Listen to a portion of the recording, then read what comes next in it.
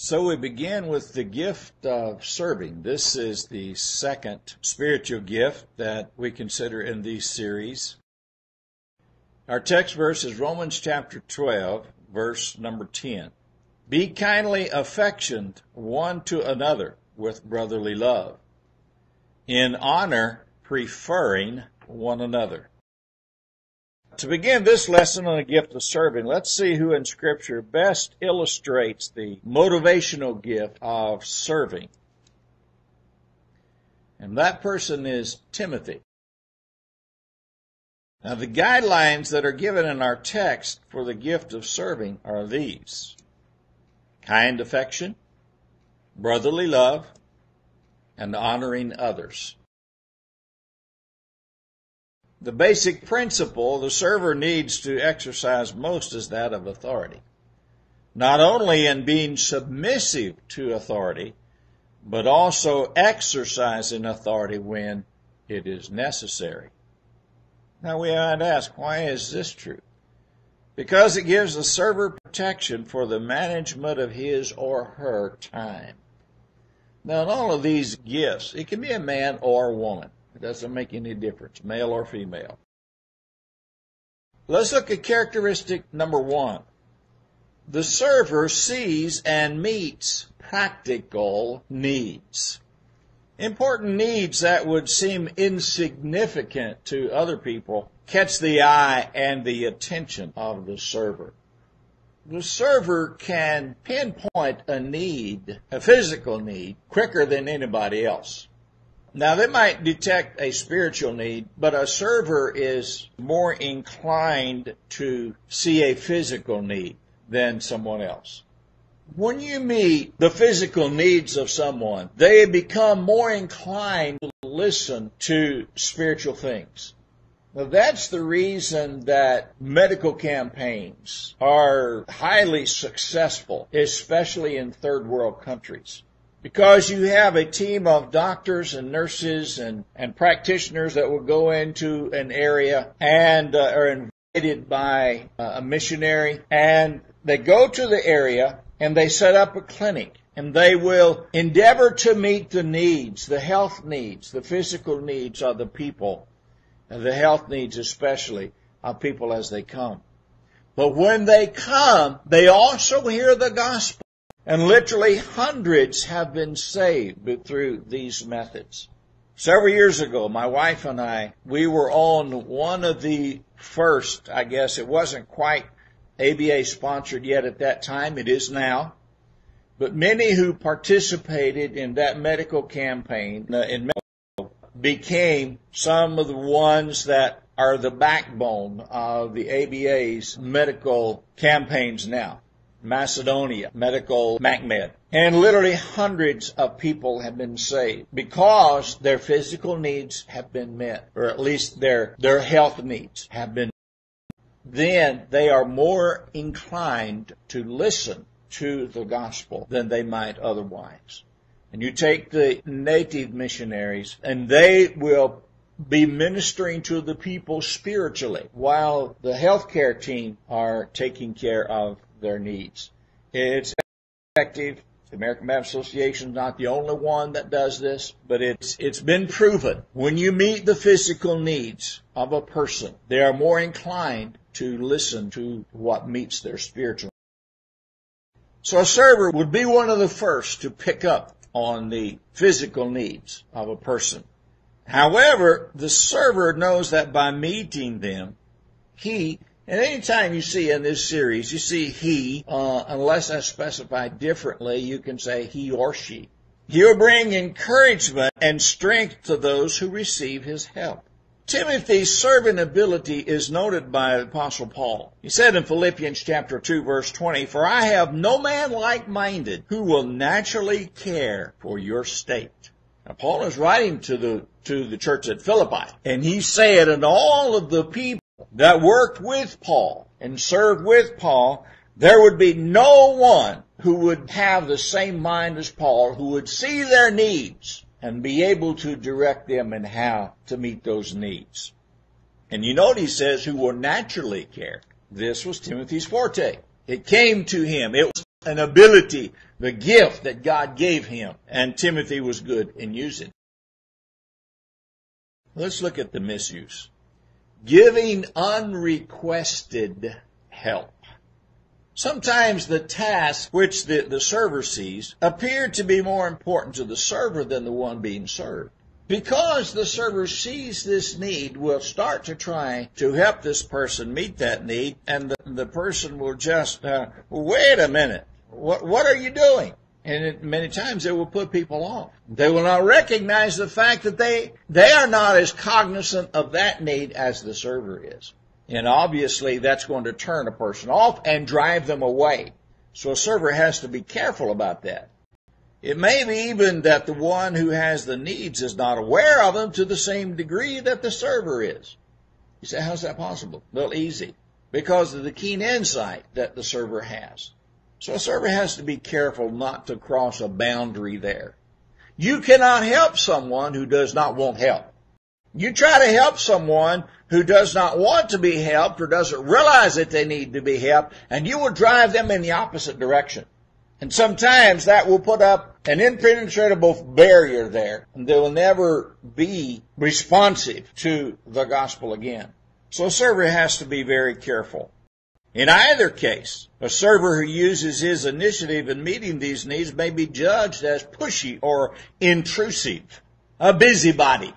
Your nose is in my business. Just put it out, get it out of there. So you can see how that a server trying to do what they do best can be rejected.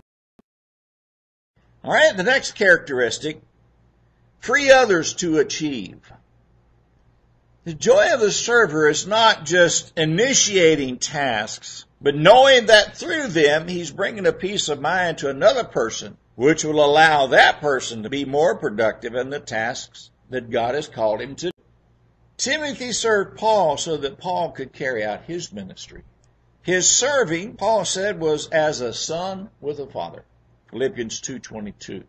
Timothy was not Paul's biological son, but Paul considered Timothy to be his son. He was Timothy's mentor. He was Timothy's father in the ministry, if you will. And much of the training that Timothy received, especially in his adulthood, was from the Apostle Paul. Of course, Timothy had a very good foundation with his mother and his grandmother, whom Paul acknowledges that Timothy had a good start with those two women. Let's look at the misuse. Letting things be too important. Now, the things here would be physical. In order to meet the needs of others, servers will often neglect their own home and personal responsibilities. Now, a pastor with this gift of serving, if he's not careful, will cause a lot of problems in his home, because he will be so involved in meeting the needs of the congregation that he neglects his home and his own family. And of course, that can lead to disaster. Many pastors have this problem anyhow, but the one with the gift of serving would be more inclined to do this and not even realize it. By the time that the pastor-server realizes what's happened, disastrous results have already set in. They'll meet the serving needs at home, but leave other needs unmet.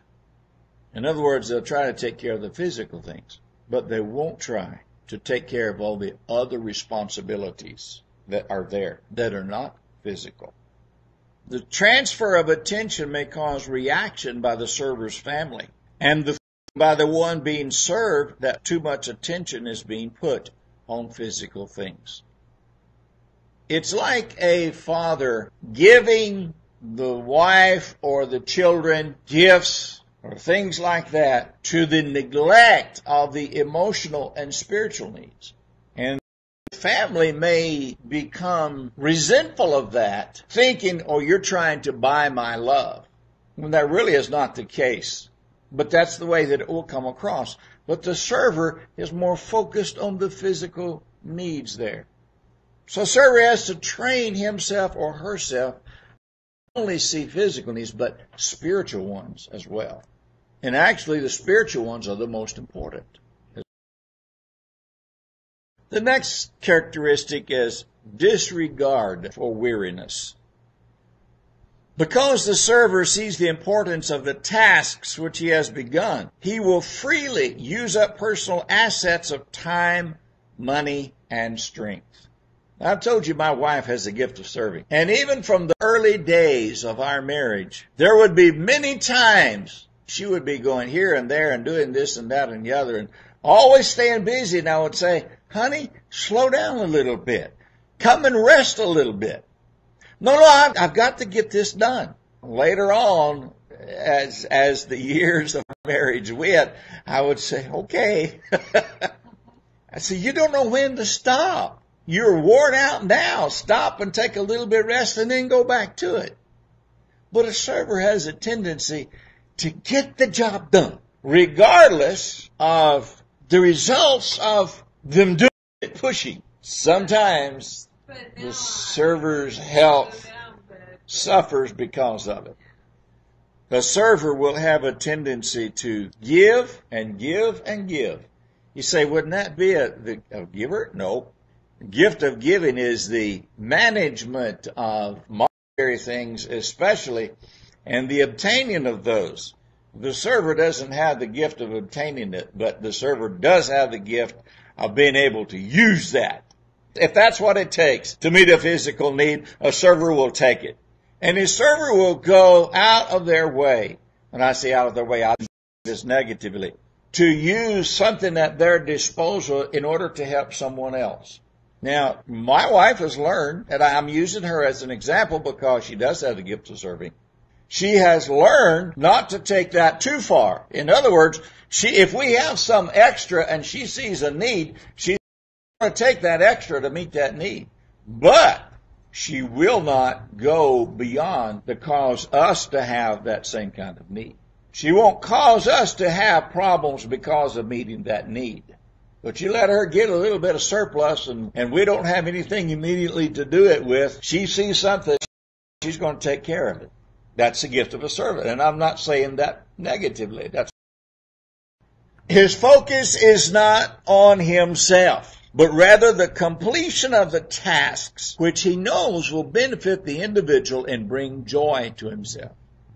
She loves to see something complete. And that's a positive. Now, in doing our work around here, those of you that have been working with us around here, you'll see that she will keep pushing to get the job done before we quit. Of course, she's like the rest of us now. The physical strength gives out before the task is done. All right, let's look at misuse. Working beyond physical limits. Inner tension results in physical ailments and especially stomach problems often occur in servers.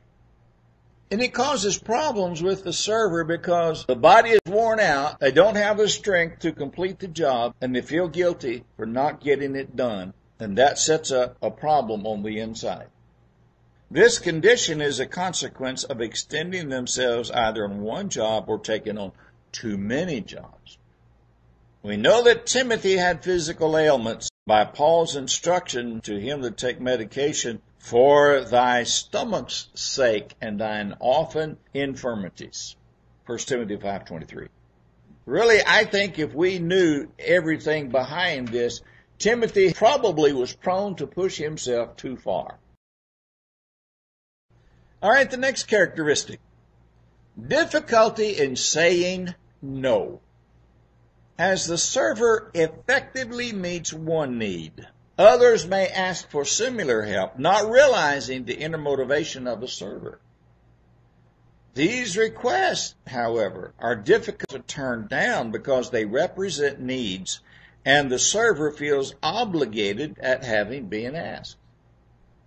This is actually a positive and a negative. The negative would come in to play when the server is just not able to fill the request. But because the server has difficulty saying no, they would feel guilty at not being able to do that, even though others look at the physical limitations and say, Don't feel guilty. Don't feel bad about not being able to do that. But this is how the server feels. We understand that with a server, then we can help them deal with that. The misuse, neglecting God-given priorities. Servers are often placed in positions of responsibility because they are diligent workers. And it's easy for them to volunteer a helping hand or become involved in tasks which they should be delegating to others. I think she's learned it now, but it took my wife a while to learn to delegate. I'd rather do it myself. I know it'll get done right. And I would say, yes, but, and there we go.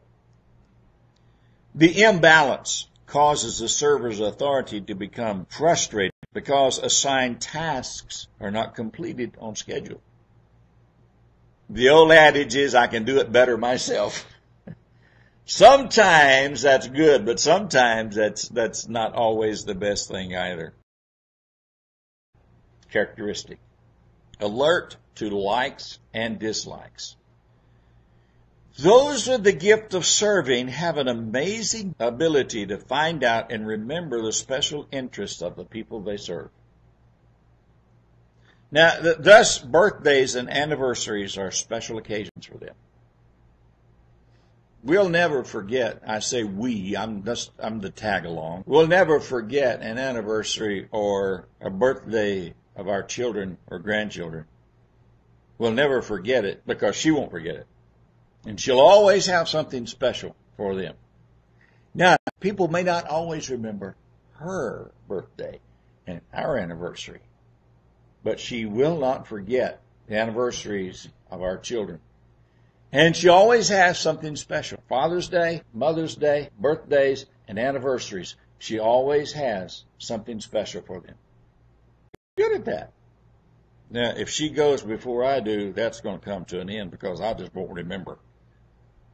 They often recall favorite foods, special colors, types of home furnishings, and favorite activities and use this knowledge in making occasions special. Misuse. Reacting to overlooked needs. A server may react to people around him who, in his judgment, walk right past obvious needs. I guess if there ever was a continuing bone of contention in our marriage, this would be it. Because I just don't see what she sees, always. And she said, didn't you see that? What are you talking about? I don't have the foggiest idea what you're talking about. Well, it's just plain as the nose on your face. Not my face. He assumes that others see what he sees.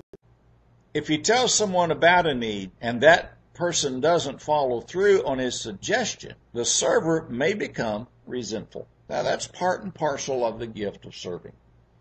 I told you there were negatives to these as well as positives. Characteristic. Needs approval. Appreciation confirms to the server that his work is necessary and that it is being blessed by the Lord. The server also desires clear direction. Paul gave Timothy more praise and precise instructions than any other assistant. Servers prefer working with a person rather than for a person. Misuse.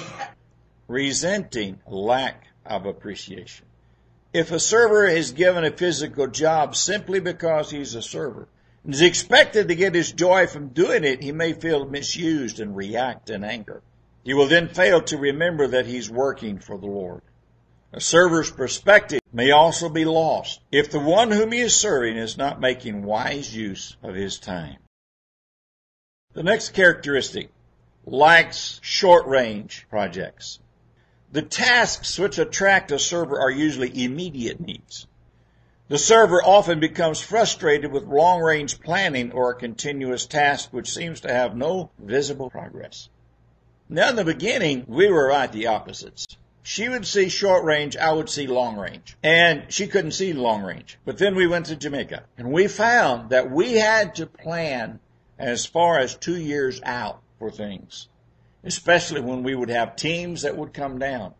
We had to know exactly, and we had to know when. And she added that to her serving repertoire to not only see the short-range goals and needs, but also the long range. And that's what we are to do. We are to take our gift and we are to refine it, make it better. That's what the Lord wants us to do. Timothy was encouraged to maintain endurance as a good soldier and to continue in the calling which he was given of God. 1 Timothy 4:16.